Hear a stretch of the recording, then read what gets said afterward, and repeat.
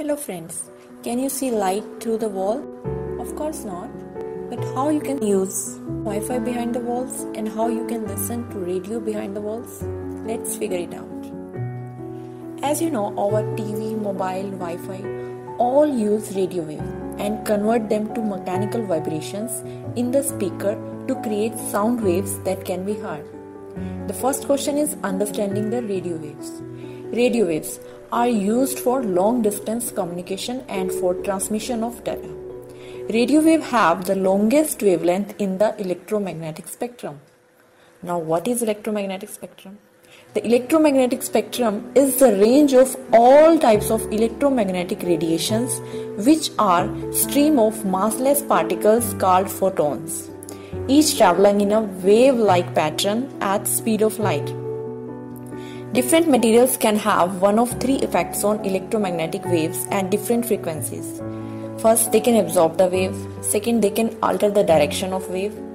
And third and last, they can allow the wave to pass through without any change.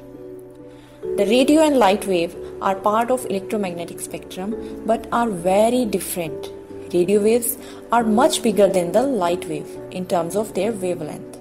Radio waves are bigger than the size of atoms in a wall.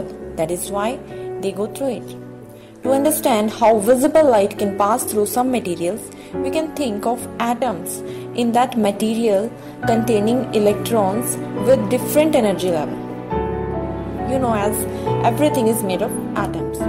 So if wall is made out of glass, light and radio wave will go through it. If it is made up of wood or concrete, only radio wave can pass through it.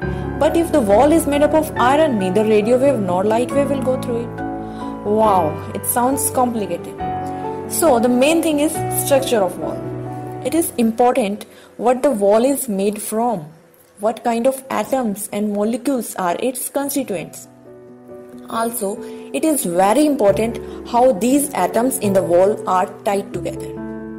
So when energy level of certain electron in an atom is same as energy level of light going through it, the light is absorbed and its energy is converted into heat.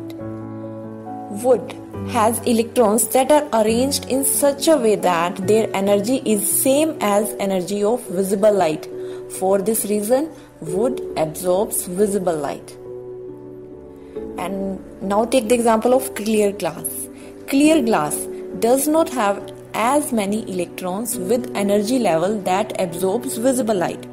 However, it does absorb frequencies slightly higher than visible light, like ultraviolet, and slightly below visible light, that is infrared.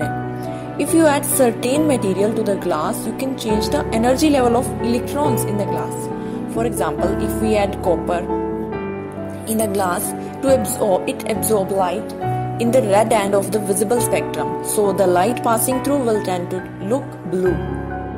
And if we add chromium to the glass, will cause it to absorb both red and blue energies of the light.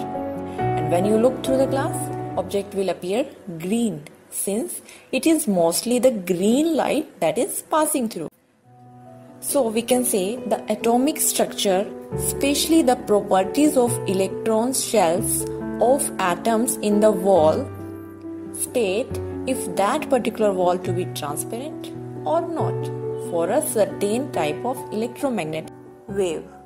Subscribe and explore more at silu.com.